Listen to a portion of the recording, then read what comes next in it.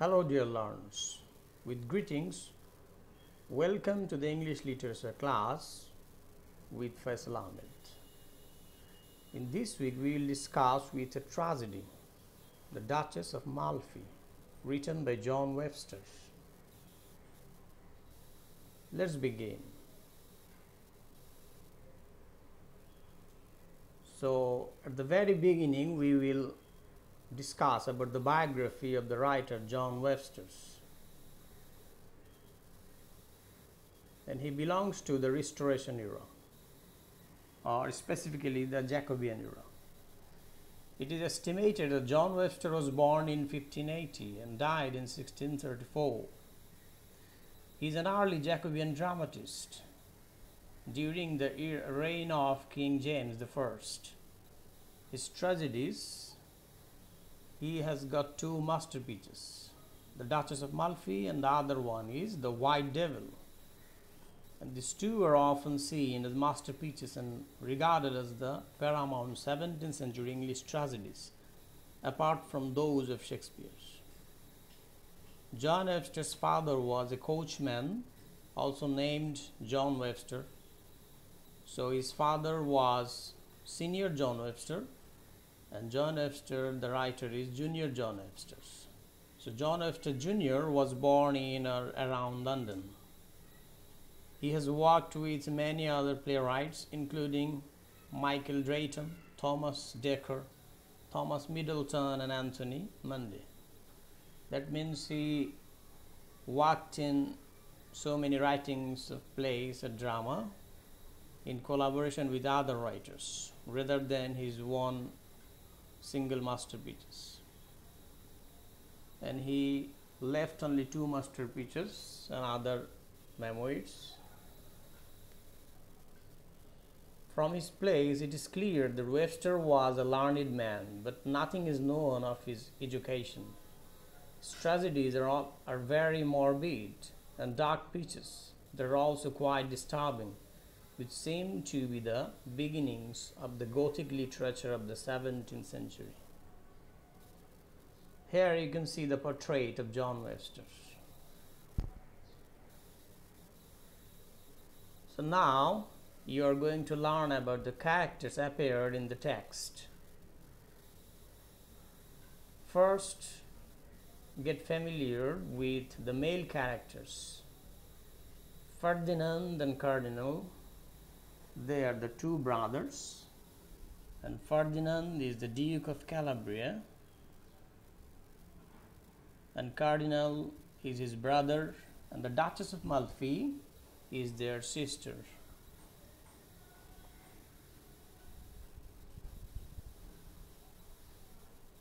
His historical name is Carlos, the Marquis of Guise, the Marquis of Jarez, and he is one of the antagonists in this play, one of the major antagonists.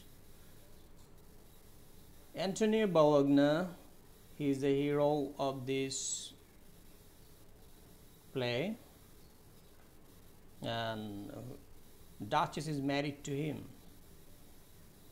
But in the beginning, he was steward of the household to the Duchess. Later, he became the husband from a secret marriage. Delio is his friend. We will get, when we start reading the text, we will get the first scene, Act 1, Scene 1. We will get these two characters in conversation, Antonio and Delio. So the next male character is Daniel de Bozola. He is a major character who in the beginning was the antagonist, and later at the very end of the drama he became an avenger.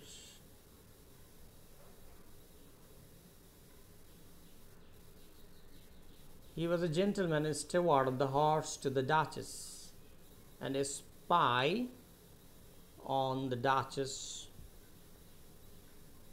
employed by the Duke Ferdinand. Castruccio is an old lord, the Marquis of Pescara, count and a soldier. Malatesti Rodrigo is a lord and courtier. Silvio is a lord and another courtier. Griselin is a lord and another courtier.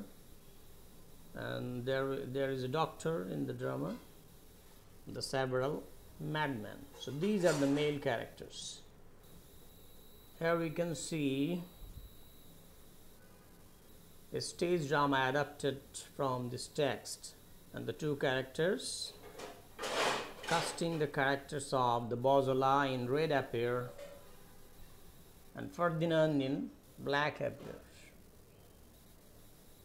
Bozola is revealing the secret marriage of the Duchess to her brother, the Duke Ferdinand, and Duke became shocked after hearing this,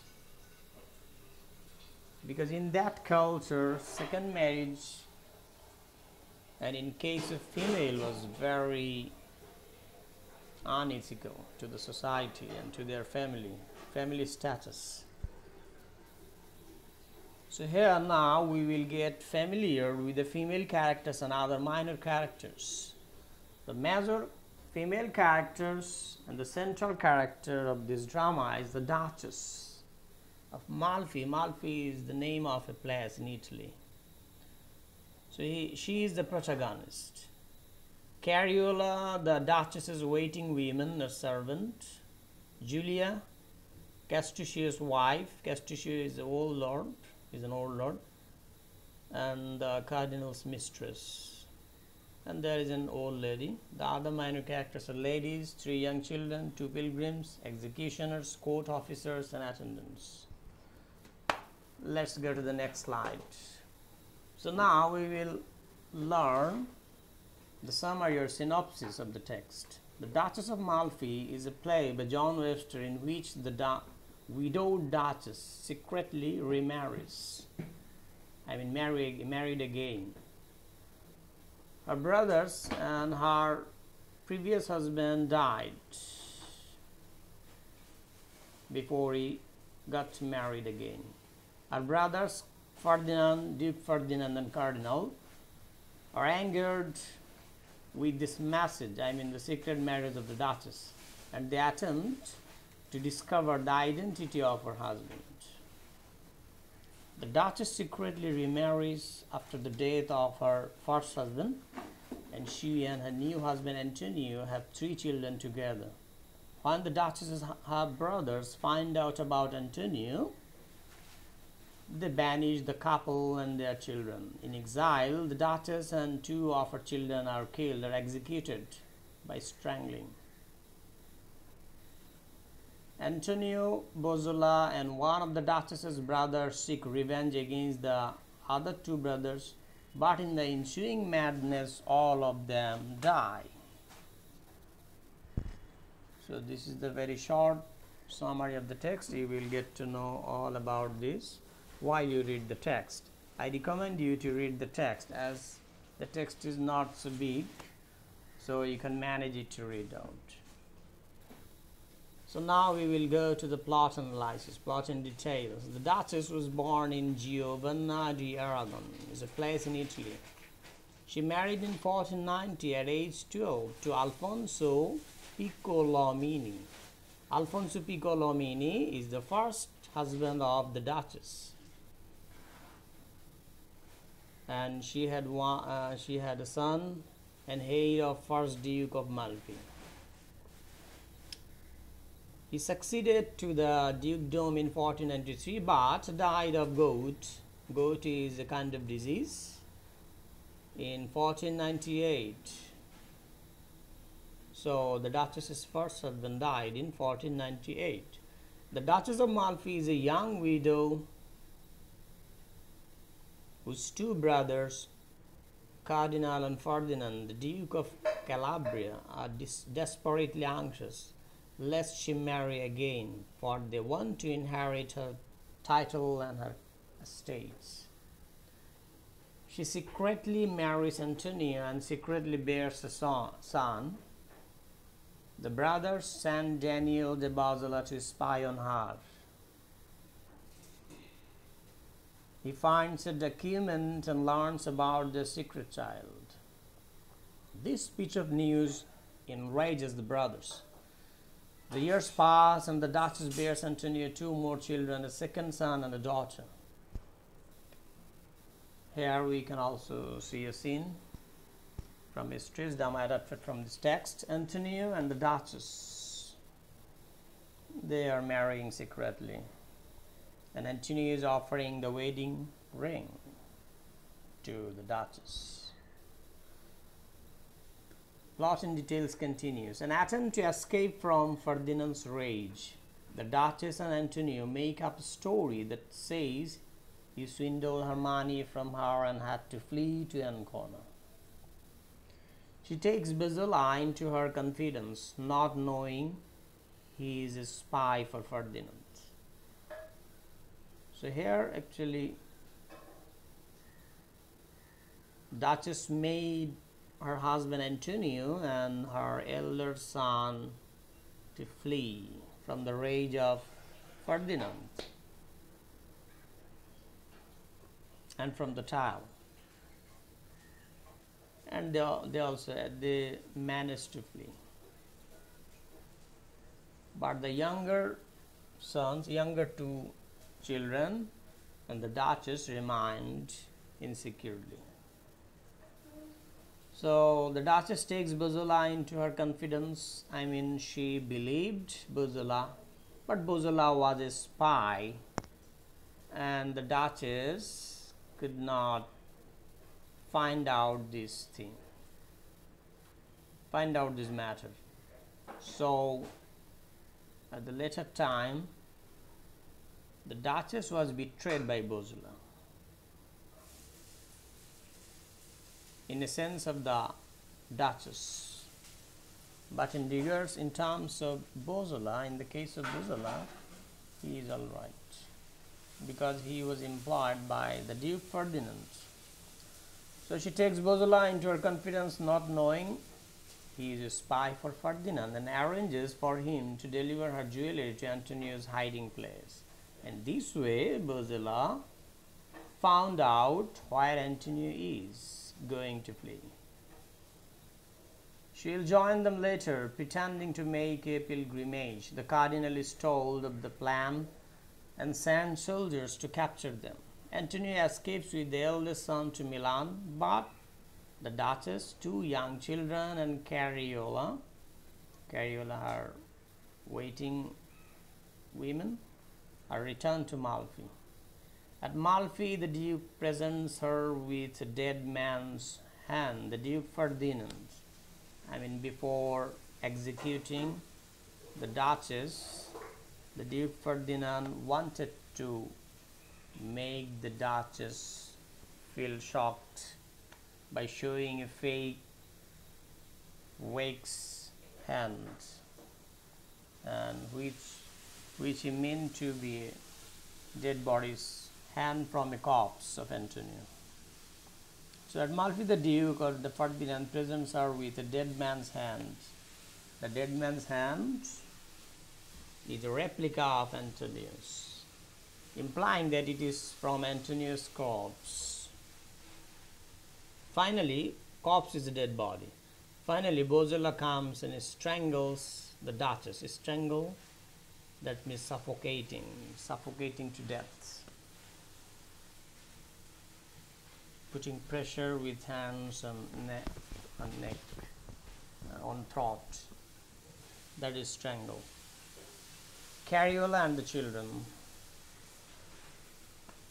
When Bosola asks Duke Ferdinand for his reward, the hypocritical Duke laughs and replies that the only reward for such a crime is his pardon. This, combined with a long-standing sense of injustice and a feeling of lack of identity, turns Bosola against the Cardinal and Ferdinand, and he decides to take up the cause of revenge for the Duchess of Malfi. The Cardinal confesses his part in the murder to his mistress Julia, and then silences her using a Bible. How using a Bible? He mingled poisons in the Bible.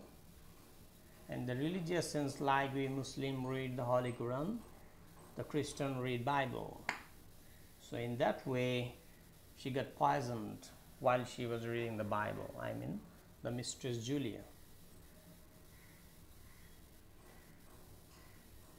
And Cardinal was behind her murders. Bozola overhears the Cardinal plotting to kill him, though he accepts it as what he thinks he deserves, and visits the dark chapel to kill the Cardinal at his prayers. Actually, in this text, Bozola is like a professional killer. In exchange of money or gold coins, he abides by the orders of the Duke. But when after killing Mission, when he was denied to pay the money in exchange by the Ferdinand, he became an avenger and killed them in exchange, killed them in return. Bozola overhears the Cardinal plotting to kill him, though he accepts it as what he thinks he deserves, and visits the dark chapel to kill the Cardinal at his prayers, but stabs Antonio due to the darkness, stabs with knife, strike with knife. Bozola stabs the Cardinal, who dies. Then Ferdinand happens upon the scene, and Ferdinand and Bozola stab each other to death. That is, all the characters died, major characters died in the last scene. Antonio's elder son by the Duchess appears in the final scene and takes his place as heir to the Malfi fortune, despite his father's wish that his son leave the court. Historical context. Now we will learn about the historical background. The period in which the play is written is vital to our understanding of the play. It is important as topics of the time that were important to the Jacobean audience were highlighted in the dramas of the time. Thus, in the Duchess of Malfi, Webster writes about unorthodox marriage. To marry out of class was a social wrong for the Elizabethans and Jacobeans. Inheritance issues are also a matter of national concern for audiences at this time. The Duchess remarries to Antonio opened for the Aragon brothers a dilemma of inheritance. So, in a sense, they are greedy, and in the other sense, they are very brutal. So, due to their status, family background, and blood, and the honor of their family blood, Aragonian blood, and also they are greedy for her wealth, estate, and title. They would not have any valid entitlement to the wealth and estates that came with the dukedom of Malfi. So this is a revenge tragedy adapted from the Senecan style. Seneca was a Roman dramatist, famous Roman dramatist during the very beginning of the Christian era. In a tragedy, as Senecan, before the Christian era, 4 BC, around 4 BC. In a tragedy, a Senecan model defines a shocking murder takes place and it cries out for their revenge. In the Duchess of Malfi, the Aragonian brothers, Ferdinand and the Cardinal, takes their revenge to the Duchess for remarrying to her steward against their wishes.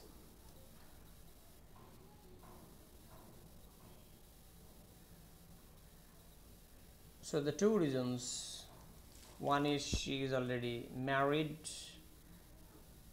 and the other is remarrying is considered a sin in that society, and especially for women. And the other crime committed by her is secret marriage. Secret marriage is considered very severe sin.